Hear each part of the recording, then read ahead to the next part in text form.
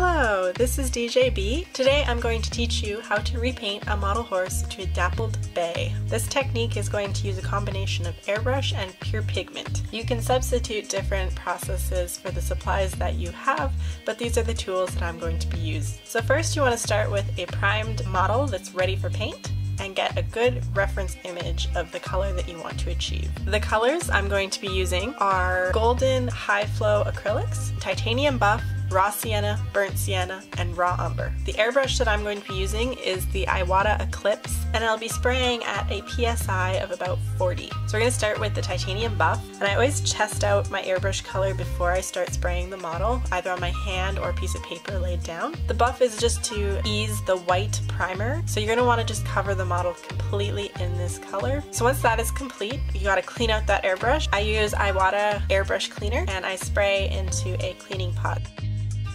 Next we're going to take the raw sienna, and we're going to be spraying this in a more strategic pattern over the shoulders and the top line of the horse, keeping in mind that this is also a base coat layer, so you want to go over some of that titanium buff, but you do want to leave some of that lighter color underneath, as it will make a more dynamic coat color when the whole model is complete. Highlighting those dark points with the most rich color, leaving areas such as the flank, the lower neck, the top of the face, and not worrying about the legs at this point. Clean out that airbrush, check your reference. The next coat we're going to be using is burnt sienna, being more mindful this time as these are some of the finishing layers. We only have 2 more layers to go on this horse. You want to make sure that you get nice rich shading. This is kind of the red tinge to the bay. It's going to add an extra level of dynamic shading underneath the final brown color that we're going to use. This is really going to pop when the model hits a certain light.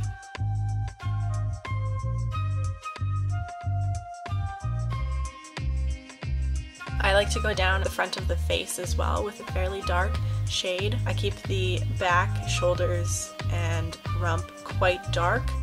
So it's looking nice so far. The last color that we're going to use for the airbrush is the raw umber. This is kind of the final brown overlay of the model that's going to make it look bay rather than orange. Spraying this in all those dark areas and really getting that rich tone, and kind of spraying so that those base colors still poke through, but the main horse looks less red because he's very orange right now.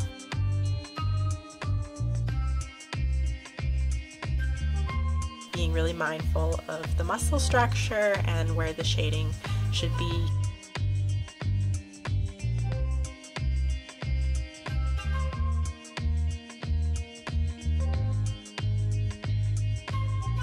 So once that's complete, we look like we have the start to a really nice bay. For the legs, you can either use an airbrush or paint them on. So I start with Winsor & Newton Mars Black to take a dab of that and really water it down. And then we're just going to paint on the legs of this model. We're going to put pigment over top of it later. We're also going to take this black and add it to the muzzle and around the eyes and the ear tips, working very delicately to create a nice base coat.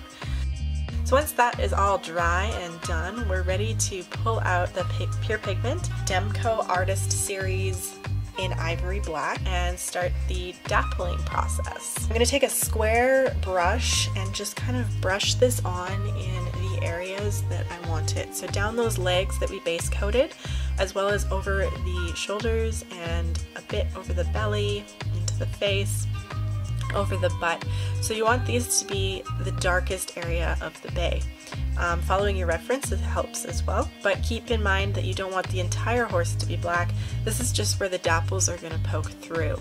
So wherever you put pastel is where you can dapple off of. Make sure to do the groin area as well with that black color. Then I'm going to hold the model carefully in a towel. I'm going to use this pointy Q-tip to go around the eyes and the muzzle and the ear tips of this horse, and making sure not to touch any of the pastel I just laid down to create kind of a softer edge on those acrylic base. Now we're going to start the dappling process with a kneaded eraser, a normal graphite kneaded eraser. Bend it down into a point, and you're just going to proceed to pull up the pigment that you laid down on the body of the model in a dappled pattern. It's a very good idea to use reference and make sure that you're staying in scale, so keeping those dapples nice and small. If you mess up, you can add more pastel over top to just work really slowly. It takes a long time to do this, about an hour for the entire dappled coat, and this horse is not very big, so be patient and careful.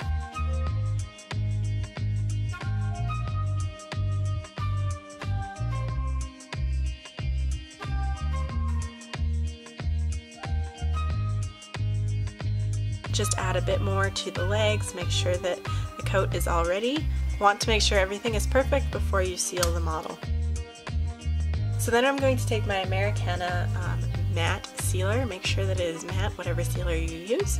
And I'm going to go outside because it's the most ventilated area, and I'm just going to spray the model like this, you know, a couple feet away from it, and getting all angles, all sides, the fronts, the back, the underneath, to lock in that pure pigment that we used. Here you can see me flipping the grip of the model, proceeding with a good coat of spray.